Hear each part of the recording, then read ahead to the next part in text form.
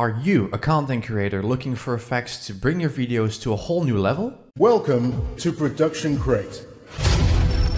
Production Crate is the resource for graphics, visual effects, music, and much more. On top of that, these assets are compatible with your editing software. Get your unlimited free effects today or premium effects for only $49 a year.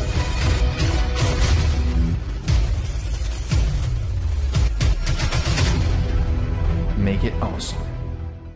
What is going on, guys? Welcome back to a brand new Vegas 18 tutorial. Now in this video I'm going to show you guys exactly how to create some really cool cinematic lighting effects. You can use this on pictures, you can use it on video, basically on anything that you have in your project right here. So if you guys are excited for that, make sure to hit the like button down below, subscribe if you're here for the very first time watching, and if you want to see more of these Vegas Pro tutorials, always on the channel on Monday, Wednesday and Friday. And by the way guys, I have a really quick announcement. Every single Thursday we're gonna have some Movavi video editor tutorials, because I noticed that you guys really love these Movavi video editor tutorials as well. So we're gonna keep these every Thursday on the channel, so make sure that you're subscribed for that and you have notifications on. So with that out of the way, let's get into started making some really cool cinematic lighting effects in Vegas Pro 18, of course right after the intro.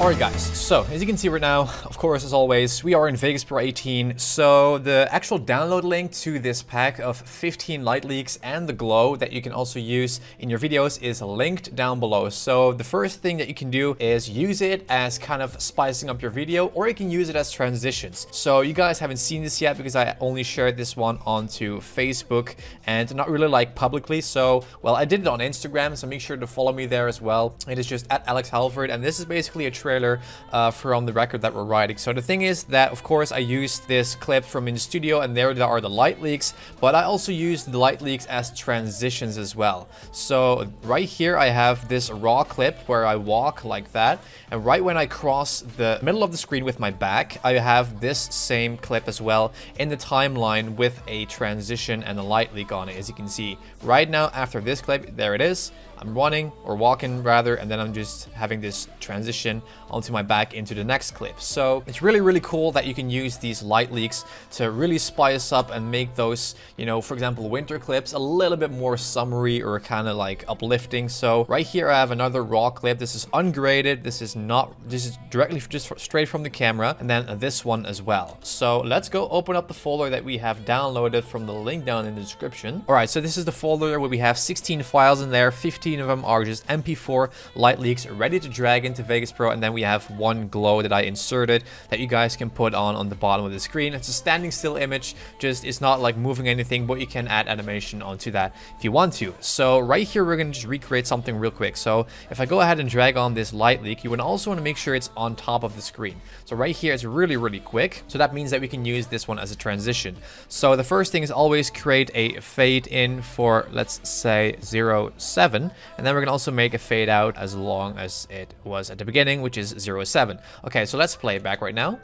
So as you can see, it's a really quick transition, but the thing is that we can't see through this. Now there are two ways to fix this. The first one is one you can use, but I wouldn't recommend, is to put the opacity down. As you can see, like that. If I play it back, we have that kind of transition. But what I would do is I would just go to the compositing mode of the light leak track, and I would just put that one to screen so you can see through it. As you can see, like that. It's way better, and that's how you can use it for transitions. So let's go ahead and cut halfway through that screen, and let's just drag in the separate clip. So I'm just going to put that one against each other, and I'm going to also make a little crossfade as well, just to make it a little bit softer. So this is what it looks like. As you can see, it looks really cool, and that's how you can use these light leaks. There are 15 of them in that folder, so there are many different ones to choose from. I just picked number 15, but you have also, for example, number 4. They're in there without audio, so you don't need to cut it out. I just made a quick fade in, let's say 0.7. Also make a fade out for 0.7 at the end, and I'm going to cut it right here, and let's just go and pick, for example, a different clip. Let's say that we go back to it. I'm just going to put that one against each other, and then I'm going to make a little crossfade. So this is what it looks like, as you can see. That's a really cool transition, guys, and these are just 2 of the 15 that I've included. And the glow is not necessarily, you know, for video, because I can actually include that glow if I want to, if I drag that in. If I put on the glow right here on this track, it is just a standing still image, and it could look pretty nice, but I would actually recommend you know, to animate it, or I would just make it a lot bigger like that, and I would just put that one at the bottom of the screen, for example, like that, and also make sure that the X is always on 0, so that means it is centered. So if you stretch this glow across your timeline, this is what it looks like. As you can see, it could actually, you know, look a little bit better if you would animate this, and if you make it, for example, like float using the event pen crop, or add in the S_shake from the Sapphire plugin, if you have that one, of course. Kind of looks nice if you would actually change the color to maybe orange or some sort of yellow, but that's just something I would actually recommend in a photo. So we actually went out shooting a couple days ago into a garage, and it was getting dark. Let me pull up that picture real quick. All right, so this one is actually a different one that you guys have obviously seen in the thumbnail, because in the thumbnail I actually had a manual light holding behind my back, but we can recreate that. That's really cool. What we're gonna do is we're gonna make sure that we will have this photo completely zoomed in until we want to have it like that. Make sure it's a little bit above it, and I'm nice and centered as well. Okay, I'm just using the track motion for that. It's a little bit easier. So the next thing that we're gonna do is we need to duplicate this track. So let's go ahead and right click and hit duplicate, and then what we need to do is we need to actually mask the top one. So I'm going to mask myself out by hitting the event pen crop icon on the top one. Then what we're going to do is we're going to hit mask at the very bottom, and we're going to hit the anchor creation tool. And you guys of course know how it works. I'm just going to quickly mask that around myself, so we know that we have ourselves twice in there. Loose from the background if you want to, so we can actually insert like different glows and all that and light leaks behind us. So let's go and actually mask it. I'm not going to do it too accurately, because this might actually take like 15 minutes to get it properly done, and I don't want to bore you guys with like me masking and having like this time lapse. So right here, if I go ahead and do it real quick like that, boom, if I scroll out a little bit, and if I connect these two, there we go. Now I'm masked out. So what we need to do is we need to insert that glow again, but you want to make sure that you will have a new video track. Just hit insert video track, and you want to make sure that the glow is in between,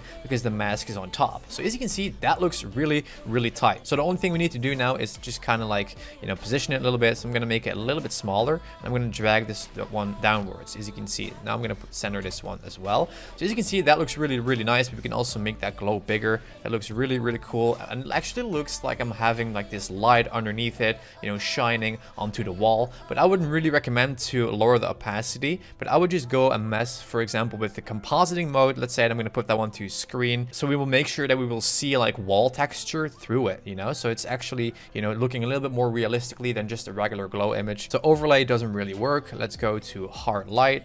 I think that doesn't work too, because we have that black box. Let's pick dodge. We don't really see too much of it. Let's pick, for example, burn. Doesn't really do too much as well. Let's pick darken. That one either. Let's pick lighten. And in that way, you just want to go through the compositing modes right here if you click on this one. And we can also, for example, pick difference, or difference is squared. We always end up with like this black bar, so I wouldn't really recommend doing it. You can also try, for example, subtract, or maybe multiply mask, but that will give me this black box again. Source alpha is just regular, or you can also just use cut, or just use screen, as you can see like that. But I think screen looks really nice, and if you see that screen is actually making the blue a little bit less visible, let's just duplicate this track and let's see what that does. It makes it a little bit more blue. Yeah, there we go. So that's how you can also mix like multiple colors between each other. If you want to change the color of, for example, the top one, you can position this guy, for example, on the top, make it a little bit smaller, just like that. Just make sure that the X is always on 0, that's nice and centered. So let's go to the video effects tab, and we want to scroll down to color corrector secondary,